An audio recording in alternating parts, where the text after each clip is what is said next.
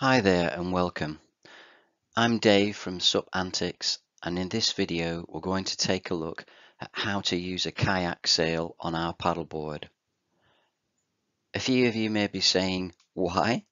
This is stand-up paddleboarding, isn't it? Well, I found they really do offer a great deal of fun for less than £20 and definitely worth a try. Plus, if the wind is in the right direction, you're able to cover a great deal of ground for zero effort. So maybe a touring top tip.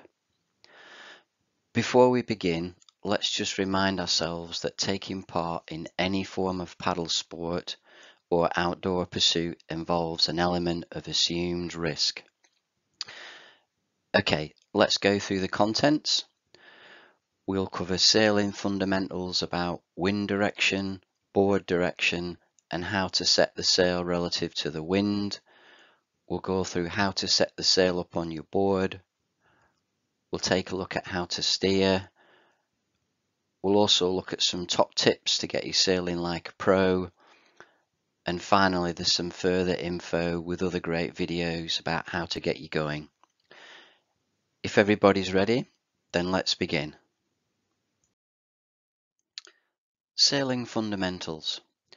Okay, the first thing we need to be able to do is to identify which direction the wind is coming from. At a high level, this will be looking at the forecast at home and thinking which venues would suit the current westerly wind. When we get to the venue, we need to use any flags that are visible, direction of travel for the clouds, how the winds are being blown, and most importantly, the direction of ripples on the surface of the water. All of these will help identify which way the wind is blowing. Once we know the direction of the wind, the next thing is to work out which direction we can travel on our board by using the sail. And we'll take a look at three scenarios. First up, we'll look at when the wind is coming directly from behind us. This is called running, and we're being pushed along by the wind and our sail is perpendicular to the board. We can keep our sail in this position with the wind direction about 45 degrees either side, and to keep a straight course will only require a small input from our paddle. Next is when the wind is coming from our side, and this is called reaching. In order to stop our sail flapping and collapsing, we need to change it to the 45-degree position relative to the board. Now the wind in the sail is starting to push the nose of the board away from our course, so we need more input from the paddle to steer our course. If we were a windsurfer or in a dinghy, we would start to drop the dagger board or the centerboard to prevent us from being blown sideways by the wind. Finally is when the wind is starting to come from the front, and this is called close hold.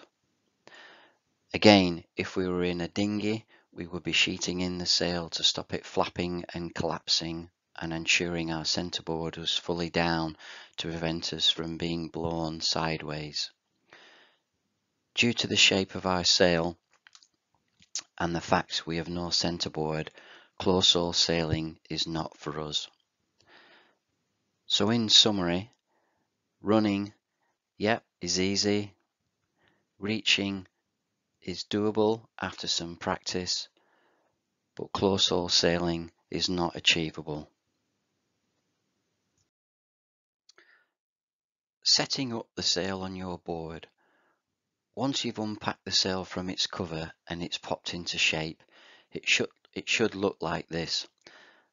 There are slightly different designs, but they should all have broadly the same parts, and we'll run through the parts now. So number one is the main sail area with the window. Number two is the 1 centimeter ribbon control line with the small carabiner. So the little carabiners here. Next is we've got two 1 centimeter hold down ribbons, again each with its own little carabiner. We've got the two plastic snap hooks attached to the draw cord here. Yeah, there's the draw cord little stopper. And finally, we've got the elastic loop, which you can use for storage on the board or for when you actually put it back in the bag. There are a couple of ways to attach your sail to the board. First up, you can use the two plastic snap hooks and draw cord. I found this a bit fiddly, and the draw cord tends to slip when it's windy, resulting in the sail rocking about on the board. What I tend to do is I use the small carabiners on the two hold down ribbons. I found that works really well. It's not as fiddly, and definitely if there's a strong wind, then the sail holds its position really well.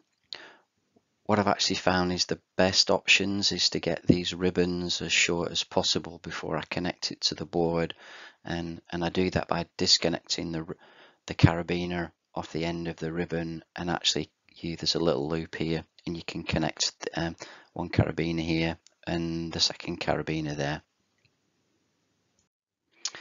And finally, I use on the control line, I don't use the as supplied carabiner, it's really small. I use a full size carabiner to attach the control line to my quick release belt, but we've got a few more details on the next slide.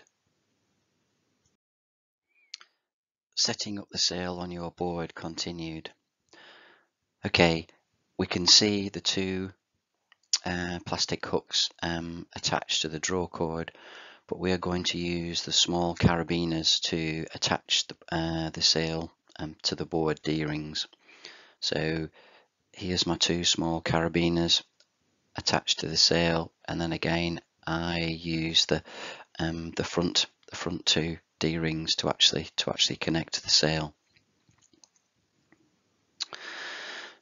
So this is the sail in position, and I've attached the control ribbon to my quick release belt using a full size carabiner. Okay, this is the last slide for sail setup. So to store the sail, we'll just simply fold it into a figure of 8. Use the elastic loop to secure them. Then yeah, just push it under the front bungees. And when we found a good breeze, just kneel down, remove the sail from the bungees and the elastic loop. Grab the control line carabiner and stand up.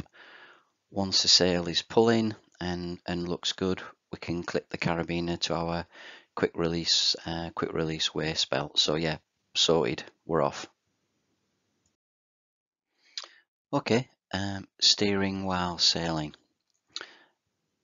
Okay, if the wind is coming directly from behind us or up to 45 degrees from the side, you can just use your paddle to steer as a rudder, or take a few strokes on one side, or use a cross bow turn to keep us just slightly adjust the course. If the wind is coming from the side of the board, then this is going to start to collapse the sail. So to combat this, we can adjust the top position of the sail by using the control lines, because the control lines slide from side to side here. So if the wind is coming from our right side, then we would adjust the shown, and that would tend to move the top of the sail over to our left and stop it collapsing. So that approach really works well when the wind's actually coming from the side. We're still going to have to use our paddle though to actually steer and keep on course. Okay, we've got some top tips. So number one is be safe. So always use a quick release belt to attach to the sail. This way, if you fall off and the board or the leash or the sail becomes entangled or snagged with an obstacle, you can safely release yourself. The sail only looks small, but in a moderate wind it can be very powerful and difficult to control until you get the hang of it. So I would recommend you practice in a safe location, especially depowering the sail and folding it away. Good venues to practice on would be a small or medium-sized lake, or maybe a medium-sized river where you can't get blown miles off the shore or blown onto objects like trees or a dam. Using the sail on the sea or a large lake with an offshore wind could result in you being quickly carried a long way from the shore, resulting in a long paddle back against the wind. So choose your venue, wind direction and wind strength carefully.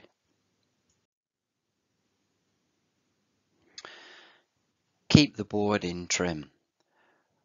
When it's windy, the sail tends to force the nose of the board down, creating drag and making the board unstable.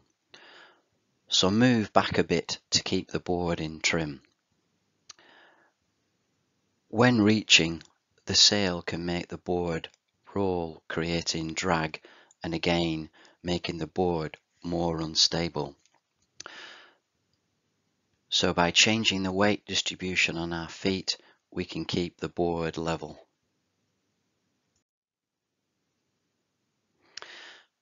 How to depower the sail. If we're feeling a little bit out of control due to the wind strength, or we actually want to stow the sail, the easiest way to do this is to kneel down. This will then tilt the sail forward and allowing the wind to actually spill out of the sail. Therefore you could gain control and maybe stand back up, or you could start to actually fold the sail into a figure of 8 and pack it underneath the front bungees. Be kind to your sail. Be careful when folding the sail. It's easy to overdo it and break the outer pole. And remember, when you get home, remember to unfold the sail and hang it out to dry. The other thing I found is storing the sail in its fully open state will prolong its life, as the outer pole is not under tension. Okay, this is a final top tip. We'll look at paddling through wind shadows. So here's the ribbon control line with the carabiner clipped to my quick release belt. So if I find I enter a wind shadow, but I can see in 50 meters there's a good breeze again, then I won't kneel down and fold and store the sail under the bungees. I'll twist the sail into a figure of 8 and store it between my legs and start to paddle forward. This means it's really easy to deploy the sail once I reach the wind. Further information. There are some great videos out there and I'll include the links to a few in the YouTube video description. Sailorboat TV goes through more information about developing your sailing knowledge. Darren from Westcourt 100 has got some great kayak sailing videos, and he spends quite a bit of time on folding and storing the sail. And finally, we've got Outdoor Play, which shows us another method for turning when downwinding.